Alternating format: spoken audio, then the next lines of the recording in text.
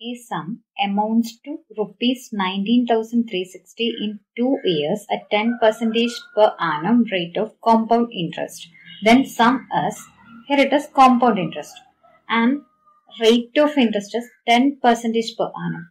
10% means 10 by 100, that is 1 by 10.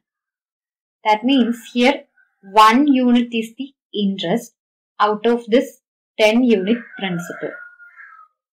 Now, if I take the ratio between principal and amount, here principal is 10 unit and amount is principal plus interest, that is 10 plus 1, 11 unit. Now, this sum amounts in 2 years. So, this is for 2 years. That means take the square of 10 unit and 11 unit.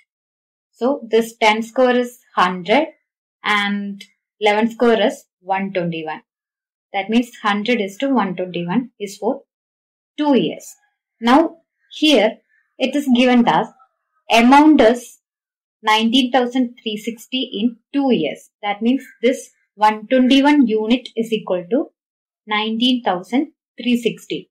Here you can see 121 goes 1 time in 193. 21 plus 70 is 91. So, remaining is 72. So, 121 goes 6 times in 726. Remaining is 0. That is, here 121 goes 160 times in 19,360. That means 1 unit is 160. If 1 unit is 160, that means here principal is 100 unit. Principal means sum. Sum is 100 units. So, 100 into 160 is 16,000.